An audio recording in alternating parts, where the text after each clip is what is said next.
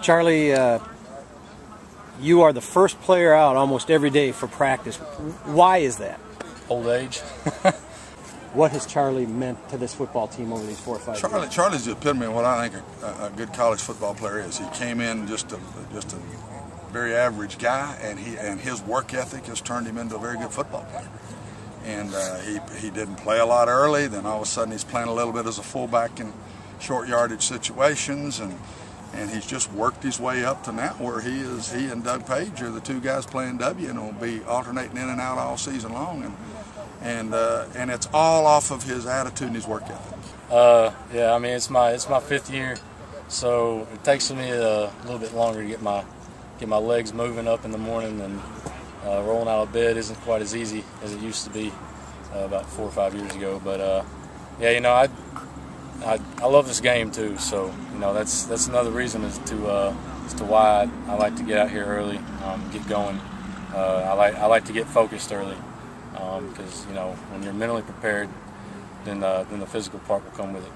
One of your teammates joked that you get up early and get out here so that you can get out and get the senior coffee right. Yeah. I'm kind of an old guy around here. There's not a harder worker on this field. There's not a harder worker in the off season. If you saw Charlie when he got here and the way he looks now, it's all been because of his work habits. And that's what happens to me as a coach. They develop themselves, and they're seniors. They get one good year, and they're gone, and I got to do it again, you know. And I'll have to find another Charlie Stevens when he's gone. But we're very proud to have Charlie here, and he's done an outstanding job.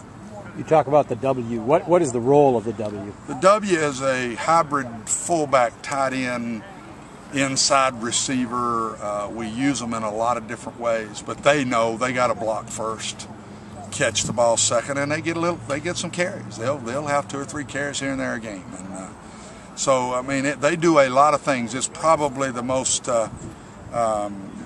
athletic, having to do so many different things. I don't know if I'd say that most athletic, but doing so many different type of things than any position on offense, I think. So it's a hard guy to find, and Charlie's got to set it up for these 2 young guys of Doug Page, who's a sophomore, and Cy Abels, who's a freshman that's behind him. And he's got to set it up for those 2 guys to be the next one after he's done.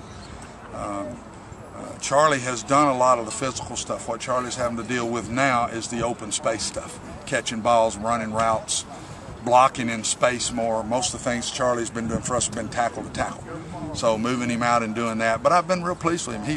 He started slow in the spring. He got better by the end of spring, and I think he's brought it on since spring practice into 2 days. He's better now than he was in spring ball. People joke with me, ask me if this is my 6th or 7th year or something like that. But you know, I've been here since Coach Brown's first full year, so it's been fun every year. You know, we get better every year. The fans get better every year, and so it's just really exciting. What positions did you play coming out of high school? What did you expect to be playing at Tech? Coming out of high school, when I came up here the spring of my senior season, spring of my senior year, when I talked to Coach Brown, we talked a little bit after he watched my film about walking on and playing some fullback, more of a blocking back than anything else. I played just about everything in high school, so.